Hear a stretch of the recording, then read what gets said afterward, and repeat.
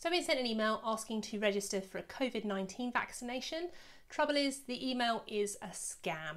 In this video, I'm going to talk you through what the email looks like, what to look out for so you can prevent yourself being scammed, and what to do if you've clicked through and shared your personal details. Hi, my name's Naomi from Skint Dad. Welcome back to the channel. Skint Dad is a destination online where every penny counts. Whether you're looking to save money on your bills, save for a rainy day, or find ways to up your income, Skint Dad has the answer. But before we go any further, please subscribe, turn on notifications so you'll know when we share the next video, which could quite possibly put more money in your pocket. So I'm going to show you the email in just a moment to see what comes through, the type of things to look out for, and what happens if you click the link. Just wanted to reiterate that the NHS have put warnings out that there are a number of these emails and text messages that are going out that are scams. The NHS will never ask you to pay for a vaccine. They are free. They don't need your bank details to verify who you are, so don't think about sharing them. The NHS or nurses, they're not going to turn up at your home to do a vaccination. You're going to need to go for an appointment elsewhere. So if somebody knocks on your door offering to vaccinate you, huge alarm bells, and you need to look to call the police. Also, you don't need to send in any documents to confirm who you are. So if they're asking for copies of your bank statements or a copy of your passport or driving licence to confirm your identity, don't send it. Again, that's an issue. So let's take a look at what this email looks like and some of the things that should jump out at you, which will help you with this scam, but will also help you with any other email scams that comes through, just to get yourself to have a think before you start clicking anything. So Ricky received this email the other day and he knew immediately that it was a scam. There are quite a few things that jump out that there's an issue. I believe he forwarded it onto Action Fraud, so they were aware of the links and the email sender, so they could take action. But he also forwarded it to me so I could have a look. I haven't had one yet, so I wanted to see. Now I can talk you through some of the things here that are the issue, so you know when you get some of these emails, if you're not quite sure, you think it might be too good to be true, you can pick out these kind of glaring errors that when you see them, you know what they are. So the first thing to look at is who the email is from. Now when you actually have this in your email service, you might just see that it says NHS National Health Service or similar, or from vaccination service, and it was something along those lines. If you click into it or you forward that email on, you will then see the actual email address from where it's come from. This is not an English UK email address straight away. That's known that that is then a scam. But looking onto the subject itself, there's differences here with capital letters, you're missing spaces, and there's also, it just stops, which is an issue, but then there's also, and one more item has been dispatched. I mean, nothing would be dispatched has been dispatched. It's not relevant to this, so unless they've accidentally left that in there. The next thing to look for is in the subject, dear. So they've addressed this to an email address rather than to anybody in particular. Now, one of the things that you can really look for when an email comes in is that they're either going to be dear sir, dear customer, dear your email address. A legitimate email will refer to you as Mr, Miss, your actual name or your surname, so they will have that information about you. This hasn't got it, they've just pulled that from other places. Now as you look down the email, it looks like it's giving you information about what's happened, that you've been selected, so it's kind of drawing you in, thinking that things are safe, showing you what you need to do, that you need to be booking these appointments and that you can use this service to do it. But then it starts to draw on some kind of panic as you come down the email.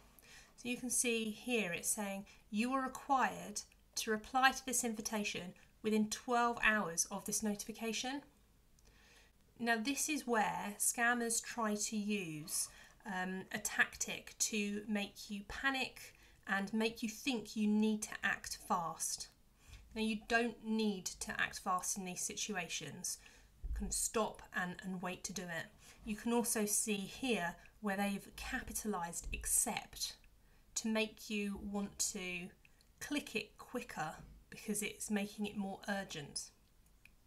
You can see if I hover over this email address, you can see the link here is taking you to IP-160- and more numbers, with the end of it saying NHS Online.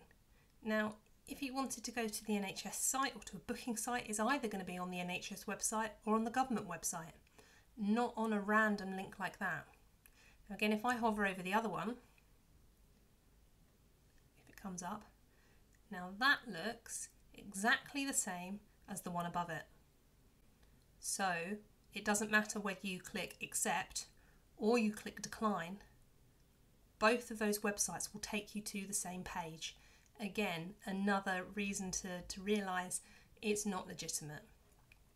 I mean, very luckily for this is that this has actually been shut down already. So within just a matter of days, this only came through just a couple of days ago, but within that time, action's been taken to get these websites shut down so they're not able to affect anybody else.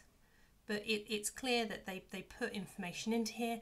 It doesn't look like there's too many typos from having a quick browse through it, but there still is ways that you can work out that these things aren't real.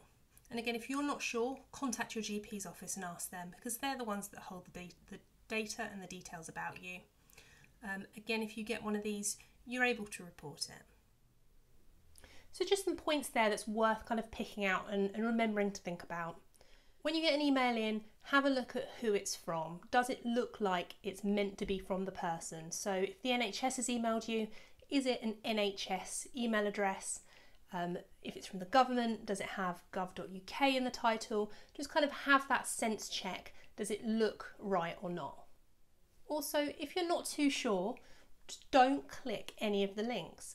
Even if it's the real company, either go directly to their website or go to Google or your own preferred search engine and search for them and then log in that way. If they have sent you an email, then whatever you need to be doing, you'll be able to log into your account and take that action. You won't just have to click the link in the email. One thing the scammers do is they create a panic, and that is how they get people to give up their personal details and how people lose money. So try and take kind of a rational thought about these things. Slow down. Try not to feel rushed or pressurised into clicking anything or giving out information. If necessary, move away from your phone or your laptop, however you're looking at your emails or the text message. Step away, have a think for a minute. Does this really feel right? If necessary, call the company, double check with them. They won't mind you checking. Call family and friends. I know in the Skint Dad community group that we run on Facebook, lots of people put in examples of scam emails they get or scam text messages and just to double check, is this a scam or is this legit? And other people can go and say, yep, that's a scam, this is what you're looking at. And it's just that extra peace of mind knowing that what you're looking at isn't real. And I think having that helping hand or that second pair of fresh eyes can help you. If you receive a scam email and you know it's a scam, you can forward it on to report@phishing.gov.uk. That's phishing with a PH rather than kind of trying to catch a fish. So report@phishing.gov.uk. Now that will go through to Action Fraud. They'll send you an email confirming they've received it, but you won't get any other communication afterwards. Now what they'll look to do with that information is try and shut down the email address, shut down any websites, and to prevent this happening from other people, so you can really help others to not be scammed as well. If you clicked a link and you have shared information, you need to report it straight away. I've put a link down below to Action Fraud where you can start to fill in some information to get it reported. If you shared any bank account details, please contact your bank straight away, let them know what happened, and they can look to put a close down and a hold on your bank for the fraud as well. So I hope you found that useful to try and spot what to look out for. If you get an email you're not expecting that you think might be a scam, just take a little bit of time to have a think before you click through or you rush to enter any information if you're unsure, and hopefully it will stop you and others and people that you love from being scammed.